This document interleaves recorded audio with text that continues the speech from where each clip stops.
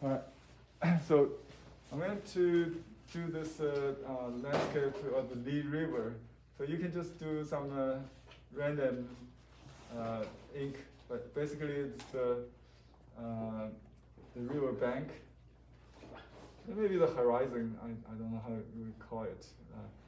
So one's maybe long or medium, and then a small jumper between the two. And this ink should be not too dry, but yeah, it should be wet stroke. You can just write the dash. Doesn't matter. This shape will not be kept. It will be gone. It will be moved. Okay. Now the next, I use the clean, large water brush. To activate the ink, maybe we can use a little bit diluted. You can use the hand soap maybe. If we don't have, I already have this prepared. But if you don't have anything, you can use. I use the palm olive. I use the dishwasher detergent also for this, but very thin. Yeah, you can just put right above. Right above it. Right above. Sometimes people do it in the middle, so you would divide it to make it like one side is a reflection. Yeah. So I just do it on the water. So you consider this like the water line. Yeah, if you need more, here you can come to get. You can, this liquid don't have to be all the way. It could be just some key point to create the trunk of the tree. And then you can just use clean water. This brush has clean water only. I just put, let's just do a big wash above it. And then just keep adding water on this line. And let it just kind of dripping down to drive the ink going down, going up. When you, yeah, I just maybe put the whole river. So the water will go to the, will not go this way, but go this way, right? Because you want to drive it up into this sky. So this is the bottom of the river here. All right. Now I add more. So I make sure it's not dripping. If the water goes ahead of the ink, it will create a feathery edge. Yeah. So we should go a little bit slower.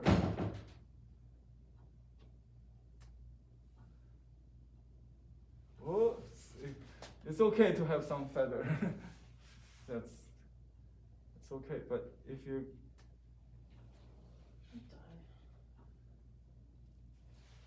see, you can start to bloom. It's kind of hard to control the vertical, but it's fun, very fun. You're just adding water gradually. It takes time. It may take 20 minutes to get just this part normally, yeah. Because it must grow, not yeah. See, it's dripping. If it drip, you will get icicle effect. That's a different effect we tried to get last time. So you don't need to like lift the paper for the water to like. No, the paper must be dry. So you just you can just put the brush like this. Just wait. And just leave it, yeah. So let's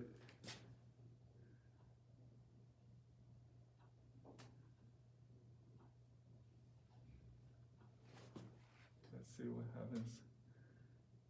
Do you ever add a little more ink or Oh not? yeah, I do. At the line? Yeah, I sometimes I add it wet into wet, but I can also more kind of control the effect by adding to wet on dry. Right. Yeah. At first, try to get it as much as possible the natural flow. Like here, you can start to see, right? It just takes time. Yes. Be very patient. Or you, like I said, you can just put the brush, leave it on top of that. Yeah, I think you got it. That's nice. Oh, okay. I thought I went too fast. But I like the different direction. Because for me, yeah, I see you have this like radiation. Well, I've been picking it up. Oh, yeah, you can control by the direction. You can manipulate the angle. Right. Holding it up. Right. So if you change the angle, you will get different ways of that. This paper is very delicate when it's this wet. Yeah, that's the thin paper. I'm using the double shrine. Double shrine is a little bit slow because it takes a lot of moisture to begin with.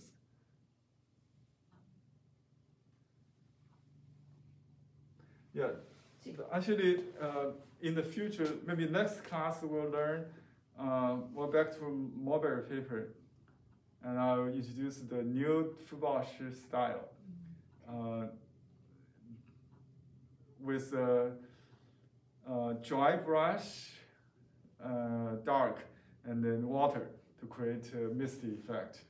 So that's similar to this. So the water actually replace the ink in the stroke, to make it misty.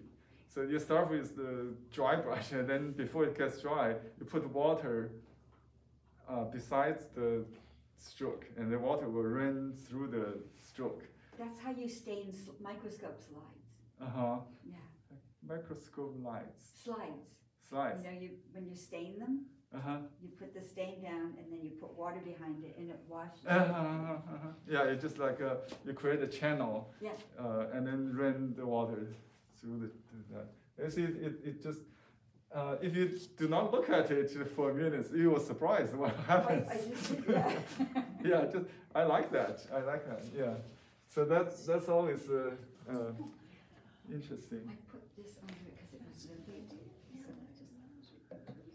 And okay, Oh, a little trick to share with you that if you think it is like a dead dark, you can add more this cleaner liquid. I like the dark because it won't work on light, but it works really on dark. You will create the light. It will bleach. It's a bleach. You will create so you add bleach to it, and it will create something interesting. I think I go too fast, but I want to show you. So I call this like emergency white, emergency liquid. So you can rescue. I see that happening. Yeah, last time when I have a dark stain or dark spot I want to clean, I just use the soap. Yeah, the same thing. You wash it, and then you blot it. Yeah, that's the way you clean it.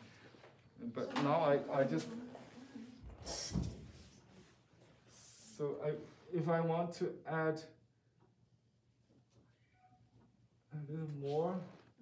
I just go, you don't work directly on the ink, but you work on the river.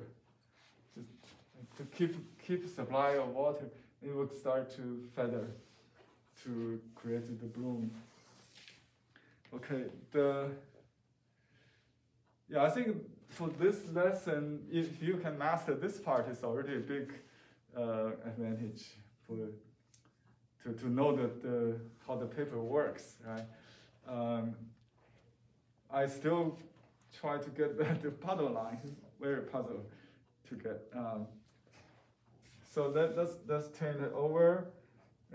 You would never use this on a, do this on a pea or a thick pea? Pea won't, it's not as sensitive as this. It's too sized. It will flat out everything. Yeah. Yeah, it will flat. Pea is the size. Yeah, it's the next time I use pea. On pea paper, like what I said, I would use dry brush to create texture, and then make it moisturized. Yeah. Okay. So let me see. I can dry it, or just let me dry it first. You can use iron. See, iron is another condition to change the result.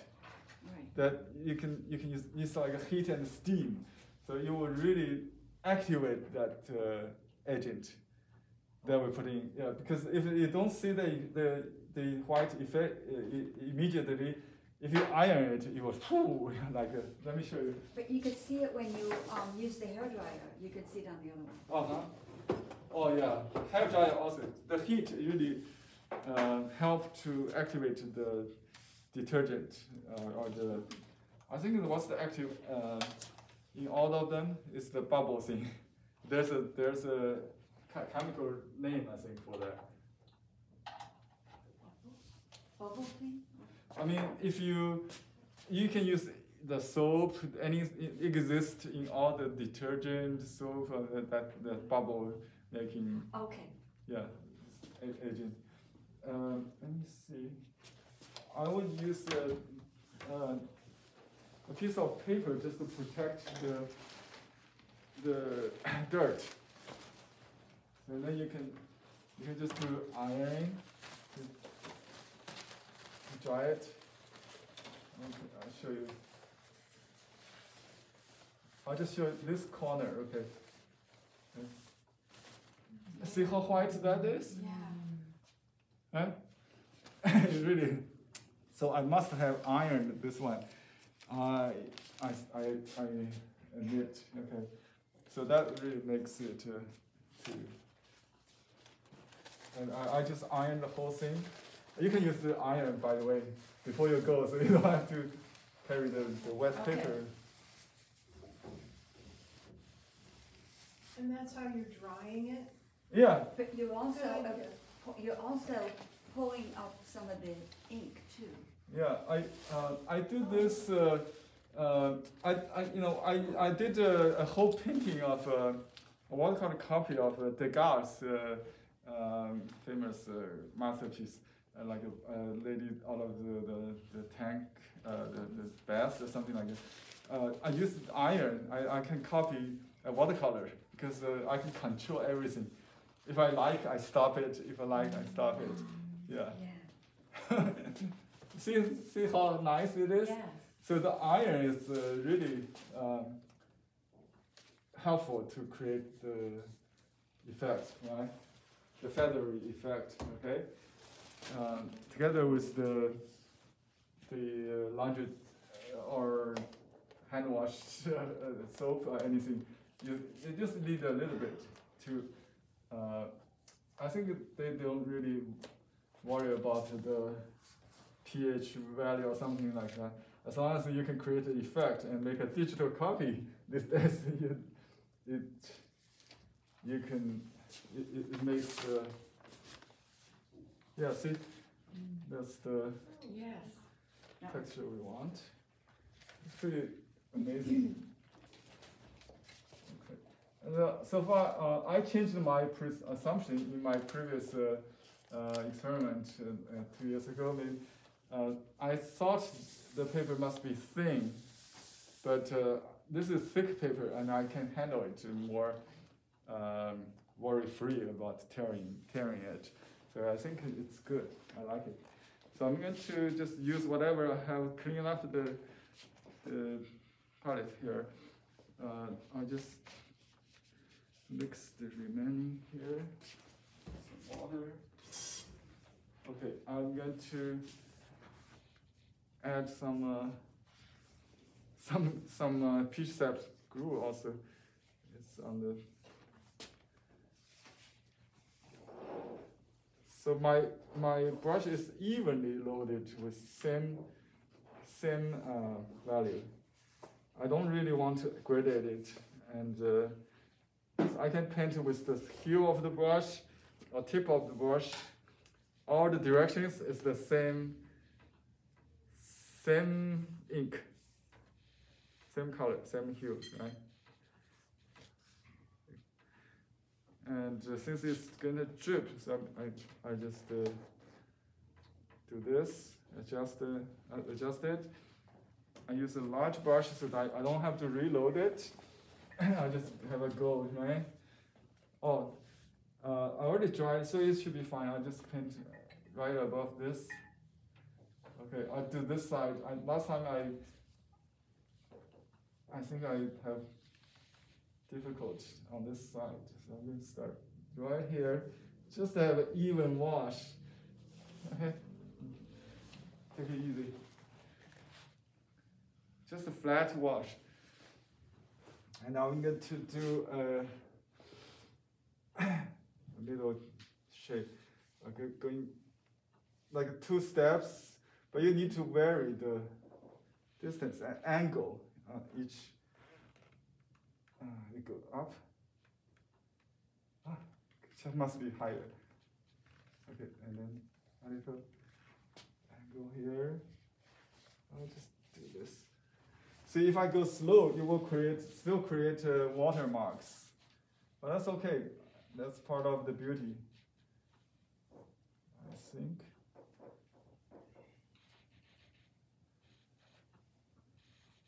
I just overlapped him.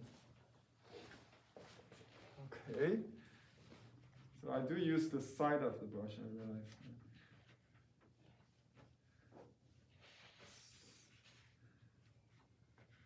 Reload the brush, same color, same ink.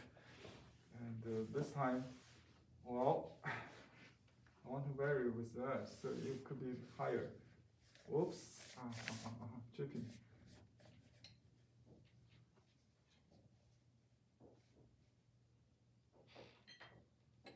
Let's make a little bit like a camelback.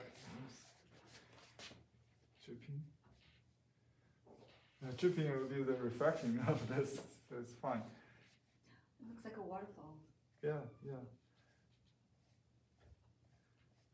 So just try to fill it up. Yeah. So I still have the watermark. Not with the other paper, right? You will see when you do that. So actually, I violated one of the rules. That means you don't want to touch it too. Because maybe I'll make another one. So make another one right here later after it dries. You want to keep them separated with each layer. Okay. So it's a fun process. Oops. It's dripping.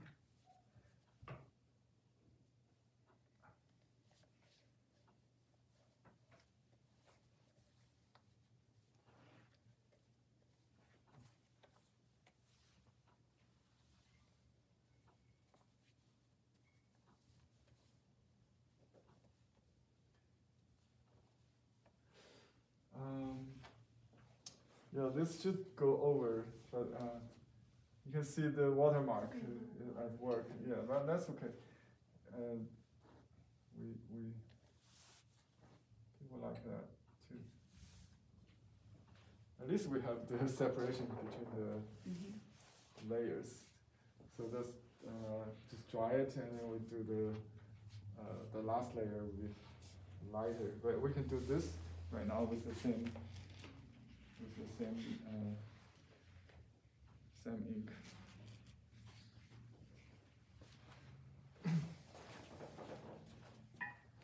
And supposedly we can have like several overlapping shapes. He's really good at that. Just with a slightly different kind of position, you create an interesting pattern.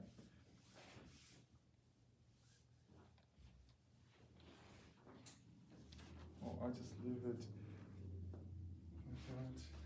And then we'll do some darker maybe on top of that. But I wish there's a reflection, or you can just paint it. Yeah. So we can use hair dryer or iron. Maybe use iron. Just iron, we can control more precisely what we want. So let's just do the top part. Oops, it's broken.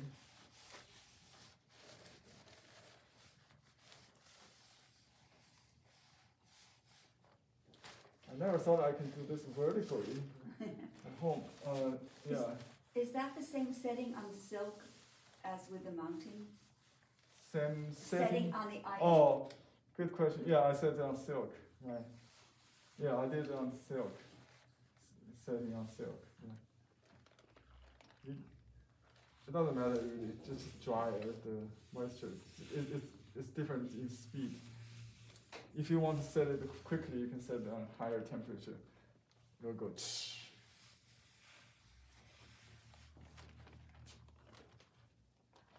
Yeah, you don't need to dry completely, I guess. Just give room for the next layer is fine, because they will keep separated, because the water mark will keep the shape separated anyway.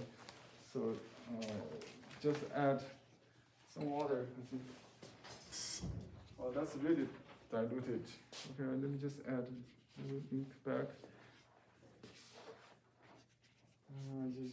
I clean up everything, including the glue powder, the peach sap glue powder. I add to this to add a little bit volume to the very light, very light, but still I have some stickiness. I can feel it. That's good. And you can use the sipping technique, if you, I don't know, oops, not working. It's on this different surface. So you want to go up but smaller, make sure it's smaller.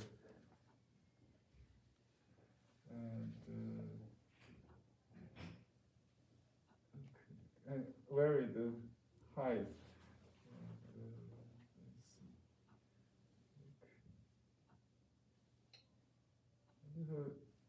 One tall, one low.